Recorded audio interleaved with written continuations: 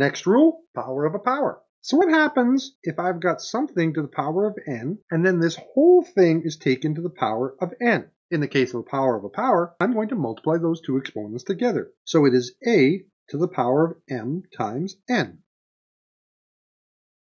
Let's go through an example that describes that.